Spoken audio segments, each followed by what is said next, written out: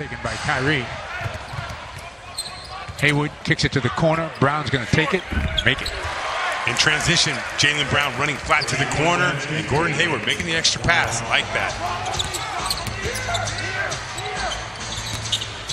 Brown in the lane. He gets fouled on the way by. Howard doesn't like the call. Another good basketball play, Gordon Hayward, and then Al Horford making the extra pass.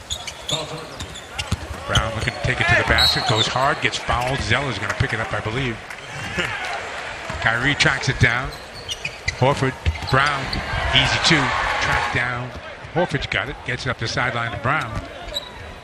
Pulls up for a three, and buries it. Wow, out of transition, Jaylen Brown. You can do that, then they have to respect your shot. You're going to get a lot more easy baskets at the rim. Walker has to give it up. Kaminsky into the paint, tries to kick it back out. 7 on the shot clock. Brown defending Walker.